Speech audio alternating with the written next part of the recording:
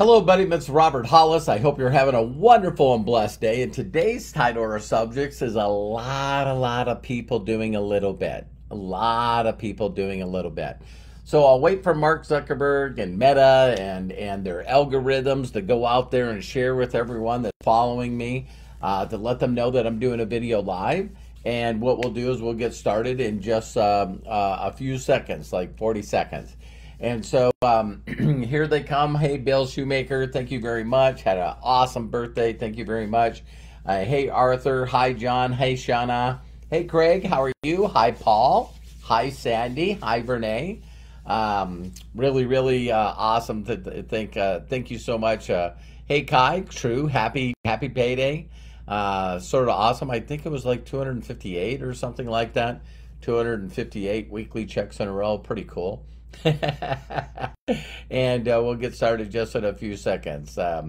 Yeah, it's awesome. So I'm going to go ahead and get started. So hello, everyone. My name is Robert Hollis. I hope you're having a wonderful and blessed day. And the subject for today is a lot of people doing a little bit.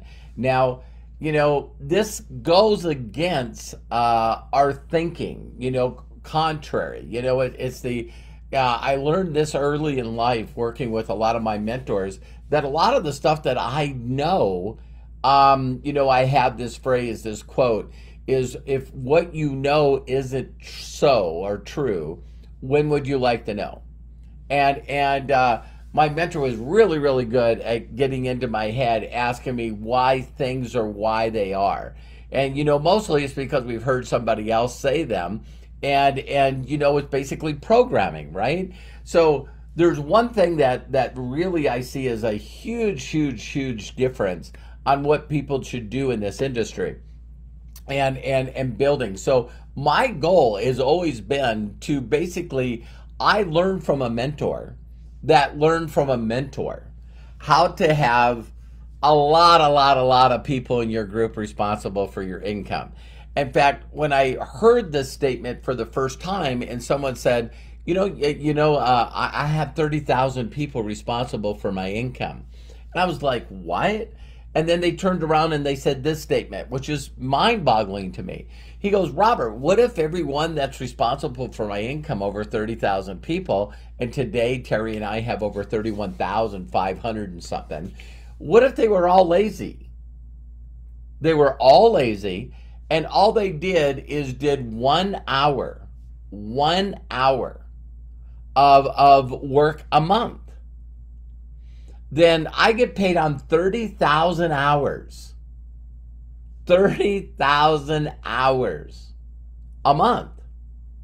And so I don't know what the national average income is. You know, what is the national average of minimum wage?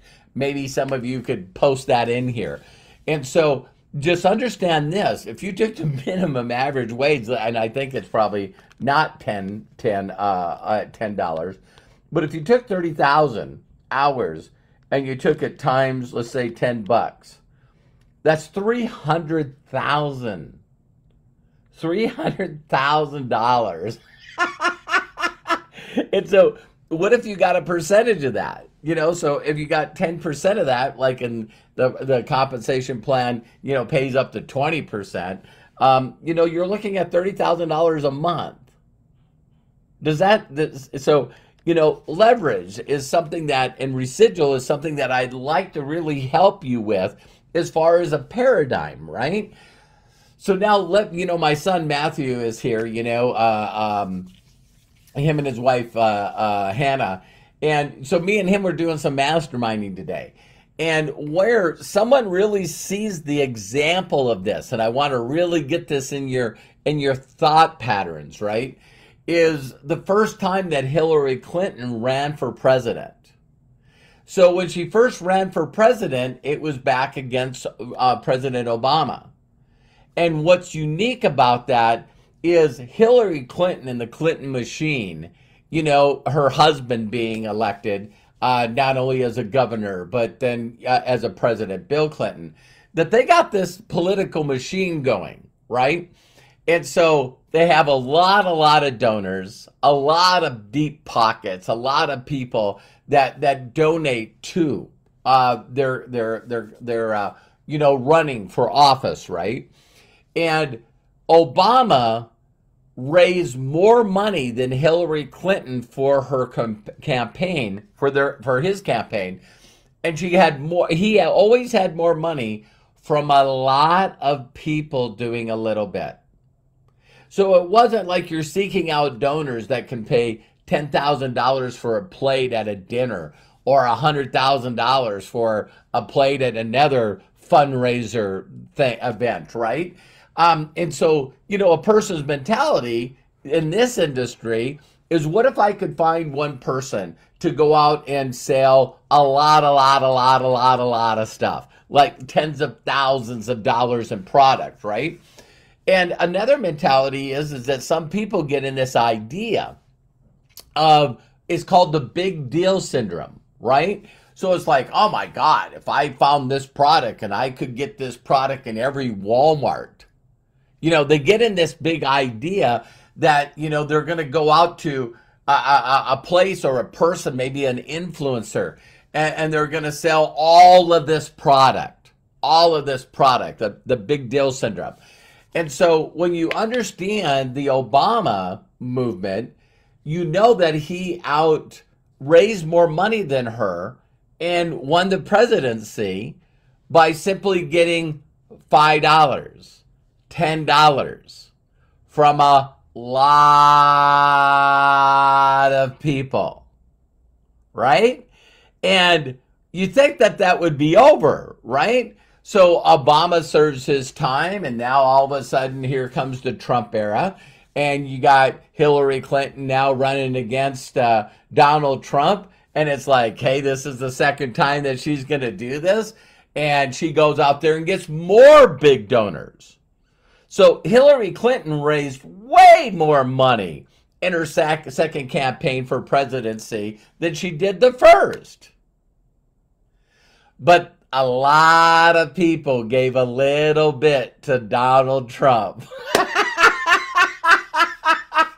And it's like, people, when they get in this industry, they think that they can get to the top of position, or should I just say a full-time income? Let's not worry about ranks, right? So they mentally believe that the way that they get to a top position or a full-time income is by selling. And then some people say it's by recruiting. And then some people say it's by both. What if it wasn't any one of those three options? What if it was just all about duplication? That you actually could come to somebody and say, listen, would you ever buy a premium quality product that's better than things that are sold at Walmart, Costco, Amazon, or Target? What if you could buy things that your family use each and every day and it was better quality, and you could actually purchase that from a company and have it drop shipped to your home? And now the goal is a lot of people doing a little bit. So what are we asking them to do in this scenario? The only thing we're asking them to do is just swap from a average or below average product to a quality premium product. That's all we're asking them to do. I'm not asking them to sell a product. I'm not asking them to recruit people that need to make money. I'm very simply asking them, would they be interested once they try the products, of course, try the product with the 60-day money-back guarantee, try the products and have a real experience. And then from that experience, to simply do the same thing that I was taught to do. So if you're looking to replace income, say it was $5,000, that's $50,000 in value. You'd be a 50K. And in this company, you would be making $60,000 a year. You would totally replace your income with 555 people. A lot of people doing a little bit. So me and my son got on this thing about talking about this, and think about GoFundMe, right? So you get these really, really super heartfelt stories about someone that is just in a bad place at a wrong time, right? And they get hurt. And it's not from one person going, listen, you know what? I want to help that elderly person. I think I'd seen the newest fundraiser, GoFundMe, was an elderly person that had to go back to work. And I don't remember if they were in their 60s or 70s or even 80s. But this person came back to work, and they said that they had to come back to work because their, Social Security and the money that they were making was not enough. And there was a couple of people that just said, not on my watch. That's not happening on my watch. So they put together a GoFundMe page, right? And I guess there's like $200,000 or something like that was raised from GoFundMe to help this gentleman retire and not have to work his later years in life. Now, how many of you would agree if we could go to that? And believe it or not, I put in the top GoFundMe pages, right? And the number one page was by Leonardo DiCaprio, and he did something for feeding children. $54 million was raised. $54 million was raised. And so, that wasn't $1 million from 54 people. It wasn't $500,000. You know what I mean? From 100 people. Are you guys getting this? It's a lot of people. I should have glanced on the page and found it on GoFundMe and see how many people that have donated to this cause. And so when people first get involved in this industry, their first thought is, let me find the best salespeople that I can find. And I'm going to have them go out and sell a bunch of product. And if that's your philosophy, your personal philosophy, or your thoughts of this industry, I need to find some good salespeople. I need to find some good salespeople. I got to find some good recruiters. Instead of finding, what if there was a way for people to supplement, replace their income by using premium quality products? If you just knew that, then you'd understand. There's another video that I have that if you guys wanted to watch it, it was fun for me to do last year. And it's why Amway is kicking our ass. And it's just not MDC, it's every network marketing company on the planet.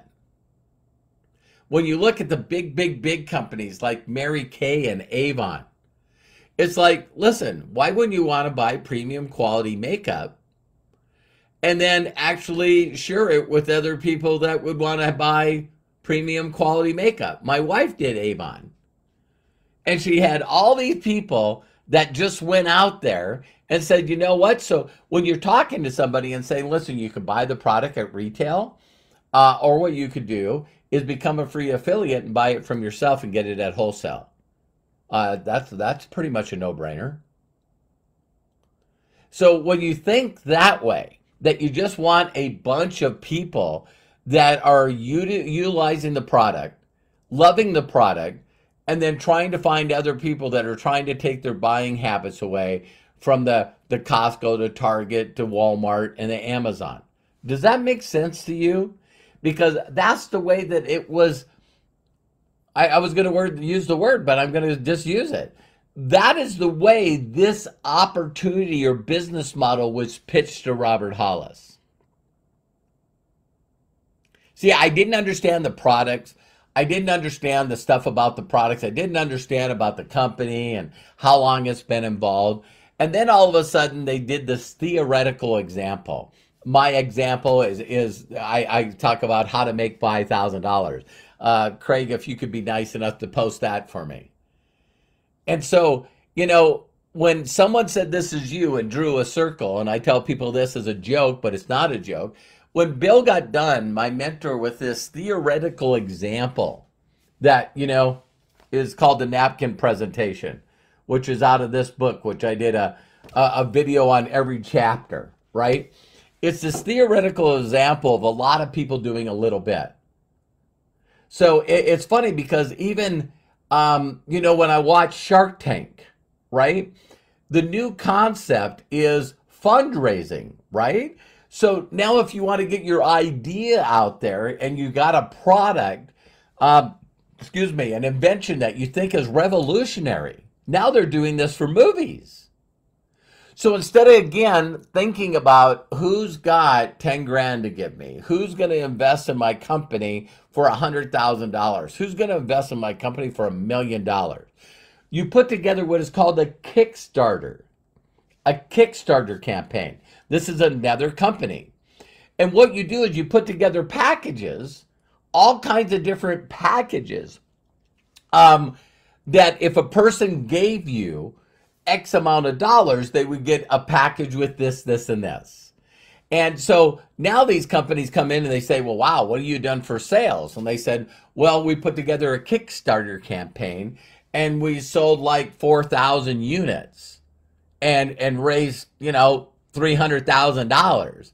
See, this is a new way that in this world where everyone's connected, virtually everybody, let's say, 3 billion people out of 8 billion are connected, then why not understand that you could share a thought of a lot of people doing a little bit instead of you personally consistently looking for people that are type A personalities that are closers, like in Glengarry Glen LaRosse or the Tin Men, you know what I mean? Or all these movies out there like Wolf of Wall Street.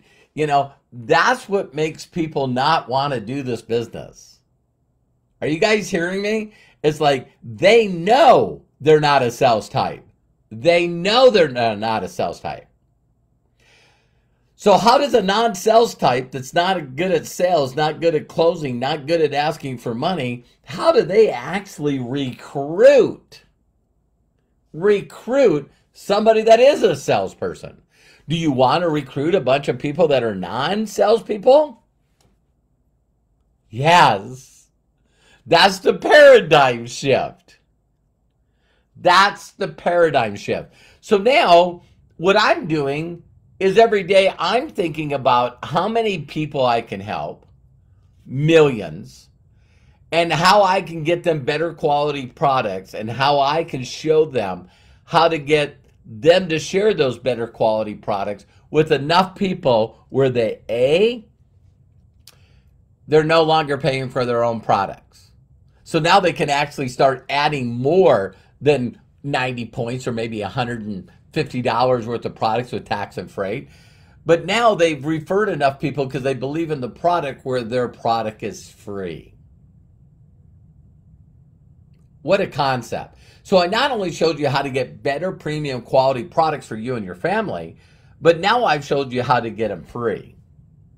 Are you guys following me? Now the next step I want to do is I want to get you some profit. So now if you did share the business with people and what you're doing, well, what are you doing? They're like, well, how's that thing doing? That thing you're doing. Oh, I'm in profit. Really? Oh yeah, I invested this much money and now I'm in profit. I make profit, in fact, every month. Really? Then the next goal is to what? Get a rank advancement. So now a rank advancement to me is a pay raise. So I get to mentally teach people how to use this business model. This is the way I was taught. This is the way I was taught how to have 30,000, 31,000 people responsible for my income. I know there's a lot. In fact, a majority of the people, because of their programming, that don't do it the way that I do it. And what's the result? Not making the money that I make, not getting the praise and recognition that I get, and also not having the freedom that I have. See, once you're a salesperson and you make money by doing sales, then you got to continue to do sales. You got to continue to do sales. You got to continue to do sales. You got to continue to do sales. But when you get to, wow, what if I could make an extra $400 a month? You can. That'd be like 40,000, no, 4,000 in volume. You know what I mean? 4,000 in volume, that's 40 people. So what if you had them buying every month? See, that's the thing. You know, people are trying to teach people to sell every month, and they're teaching them to recruit every month, instead of basically coming up with a motive. What's in it for me? Let's all create a movement of a lot of people doing a little bit. Because that's how GoFundMe's work, crowdfunding works. See, that's how all the other things work that way. It's like if you ever looked at any company that deals with internet service or cell phone service, their number one thing all day, every day, is they'll virtually give the phones away, give the hardware away, the modems, the Wi-Fi, things that give you Wi-Fi. They'll give them away to get your monthly service. They'll give them away to get the monthly service. Are you guys hearing me?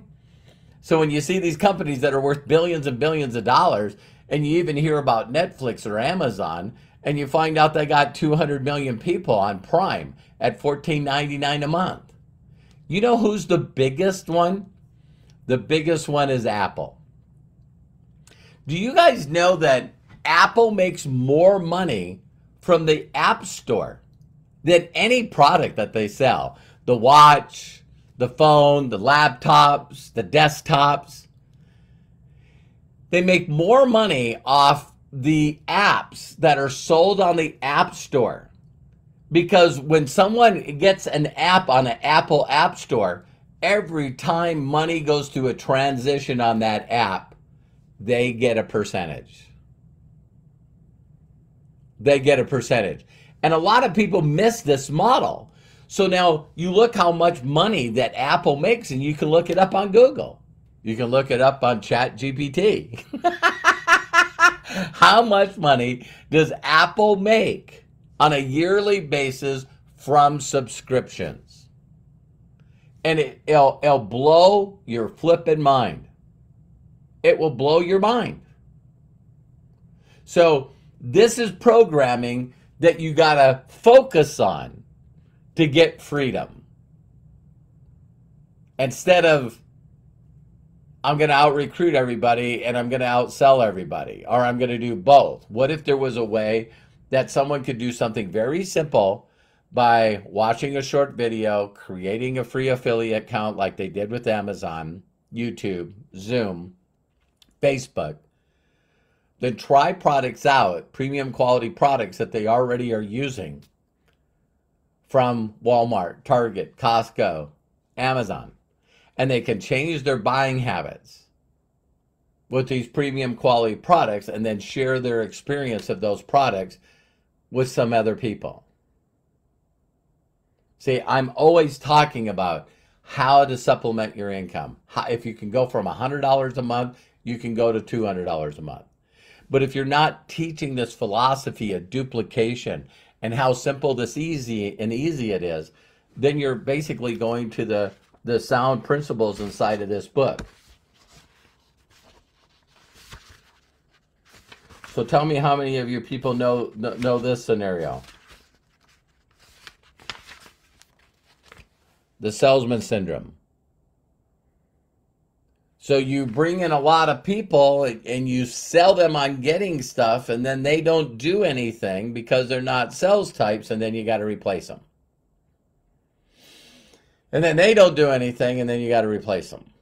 And then they don't do anything, and so the number one thing that I hear in a complaint with this business model is that everyone that I have in the company doesn't do anything. That's because they just don't know something simple to do that they can say in their mind, I can do it. No one ever took the time to show them a napkin presentation of a theoretical example on how this can change their life. What's in it for me? And if they understood the simplicity of how to be able to get an income off a lot of people, then that's the key. That's what I was showing 36 years ago. You know, the person brought up examples. Hey, have you heard of Jennifer Aniston? Yeah, I've heard of Jennifer Aniston. Did you know that her and the other actors of Friends actually did what is called a back end deal on Friends? And they get royalties, a passive residual income every time an episode of Friends is watched. So now Jennifer Aniston and her co-actors in the Friends make $20 million a year. Did you hear me? $20 million a year.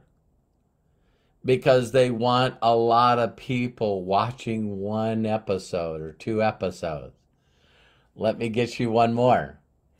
You've heard of Seinfeld, right? Do you know that all the actors in Seinfeld chose to be paid up front? No back-end deal. All the other characters. Jerry Seinfeld and Larry David decided to pick the residual. See, that's more long-term.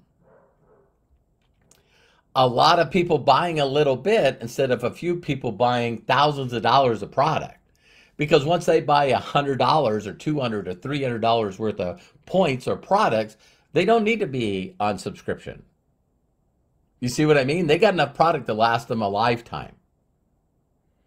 And Larry David and Jerry Seinfeld make on average they have to split $400 million a year. If you went right now off this video and go to Google and put in Jerry Seinfeld's net worth, he's really, really close to being a billionaire. Think about that. That you're smart enough to get a lot of people doing a little bit instead of consistently focusing on you and other people doing a lot. So I just thought I'd throw it out there. I know that I'm going to go from 31 to 62,000 people responsible for my income. 140,000 people responsible for my income. 400, 500, a million. Because the path has already been laid for me and it's been done for 154 years. A lot of people doing a little bit. It's not the way we're taught. Why? Because programming says you need to get educated and then you got to go out and get a good job. And the only one responsible for your income is you. See, this is not stuff that's taught in school. They don't want everyone to know that you could go out and build an organization of a lot of people that are responsible for your income. So I love and appreciate you. I hope you enjoyed this video. I'll see you on the next video. And if no one's giving you permission to succeed in life, let me be the first. Let me be the first to tell you that if an auto mechanic from Montana that's dyslexic can do this, so can you. And so I've been putting videos together virtually every day to make sure that you get the philosophy and the understanding and the simple, duplicatable, certain way to make this business work for you.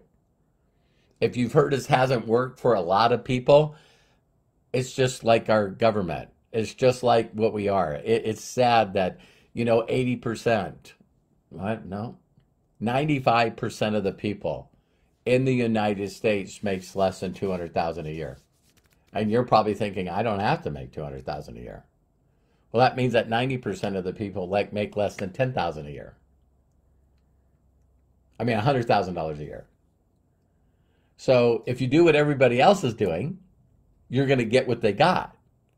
Thank God, and I do every day, multiple times a day, I found someone that knew how to teach me how to do something duplicatable and easy where I could get income off 31,000 people enjoying and loving premium quality products.